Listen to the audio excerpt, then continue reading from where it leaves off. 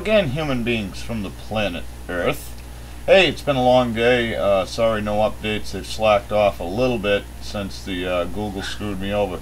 But anyway, I'm home for the day after a long day and checking up on emails and Facebooks and information.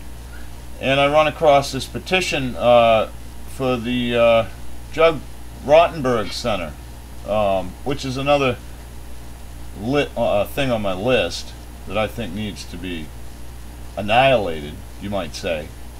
They're an evil place, and well, they think it's okay to use electric shock on the teens there. Yeah, they like to torture our teenagers. You know, the ones that are out of control. Yeah, they're part of the whole behavior modification. Just the term sounds medieval. It's ridiculous.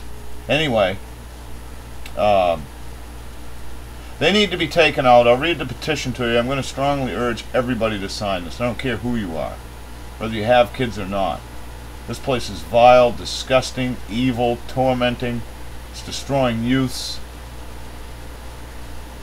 Judge Rotenberg Center is a private residential treatment center in Canton, Massachusetts that has been cited on tortures by the United Nations Rapporteur of Torture and has been featured on Fox, CNN's Anderson Cooper, and more for its aversive therapeutic treatment. The shock device they use, known as the GED and GED-4, is not currently approved for use by the Food and Drug Administration. Out of all states that send students to the Judge Rotenberg Center, New York State sends by far the most students to the center. According to the latest statistics obtained June 10, 2011 from the New York State Education Department, New York State had 131 students enrolled at the Judge Rotenberg Center as of May 2011. Through extensive research, it is my understanding that it costs over $200,000 per year per student. Therefore, this is costing the New York taxpayers at least $26.2 million per year. Paying any sum of money for the extensive and brutal torture of our most fragile population is extremely ethically wrong. I agree with that. Please sign this petition and help save these students large sums of taxpayer money going to the torture of children with disabilities. See the following links for statistics on the JRC student population from New York State. And now, this is somebody in New York standing up, but you need to look into this in your state as well.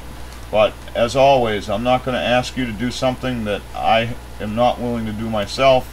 So I want to show everybody that I am signing this. This is me. I guess I got to update my address, but what the hell. Anyway, you can do a search, and you'll see again I use Dogpile, not Google. Judge Rotenberg Center. Expect us, you vile bastards.